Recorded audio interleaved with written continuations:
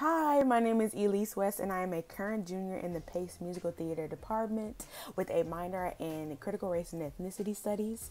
I'm currently in my sunny hometown of Houston, Texas, where I'm finishing off my semester. And I'm just going to talk to you guys today a little bit about Pace's Musical Theatre department, my experience with that, and some of the things that entails. So for me, it was really important choosing a place that had a strong sense of community, foundation, and students that had great experiences at the university that I ended up choosing. So when I did my audition, I did my audition on campus, which I highly recommend because you get to kind of meet faculty and staff members. Those are the people that will be obviously doing your auditions, but you get to talk to them in your auditions. You get to talk to the students, and they will definitely tell you about their experience at Pace. And I kind of just felt a sense of community from Pace. I just need to find, something friendly, something my mom would definitely be, okay with me going to. And on top of all that, I had a lot of opportunities, and that pretty much is what surpassed my expectations since being a part of Pace University's program. So now that I'm here, I've done so much, and I'm going to talk to you guys about some of the things that I've done. But to talk about the program, basically you'll be moving through Pace once you get accepted, and you're here with your entering class, pretty much like a cohort. Pace's musical theater program is considered to be a conservatory style program. So that just means that we are not a conservatory.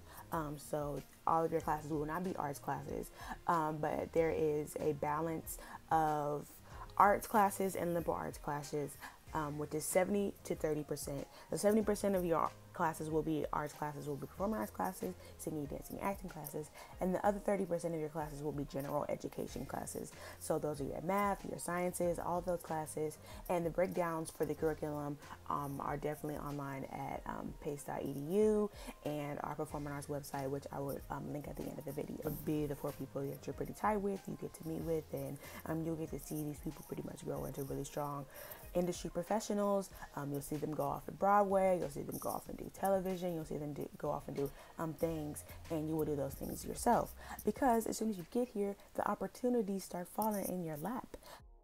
I've now been a part of 3 productions, Memphis and Head Over Heels. Head Over Heels unfortunately had a abrupt ending and never really got to go on its feet because of COVID-19, but I still got to meet with the industry professionals that you get to meet when you're doing those productions. So those productions are all led by industry professionals that usually have some type of really great connection with the production. So I did that.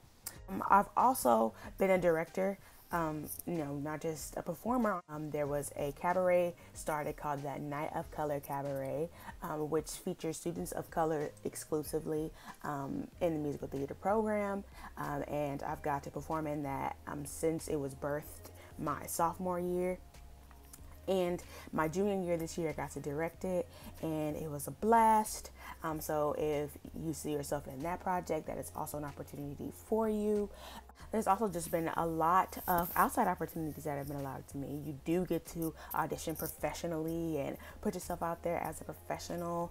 There are tons of people that come to the shows, and you will definitely get connections through that. The people that see the shows, they love the shows all the time. I've done demos for new musical theater writers. I've done productions for new musical theater writers.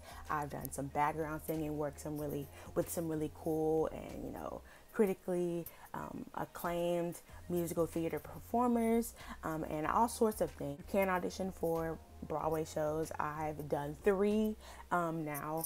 That number will obviously increase, but these are all auditions that I've got through Pace University and performances I've done here. Night of Color, they actually brought the Dear Evan Hansen Broadway casting people to campus, so they auditioned us here exclusively. All great things. Lastly, I would just say, definitely, if you have any other questions, please reach out to me. I do respond for sure. I know how I know how difficult it can be trying to figure out what program is best for you, especially during times like this. So please reach out to me. I'm going to link my email at the end of the video. If you have any questions, let me know. I'll try to explain and answer those questions in as much detail as possible. Also, if you want to get a good feel of some of the things that we do here, visit the Night of Color YouTube channel. They have all the performances from this year's performance, and you might see me on there. Click it, like it, subscribe to it, get into it, whatever it is.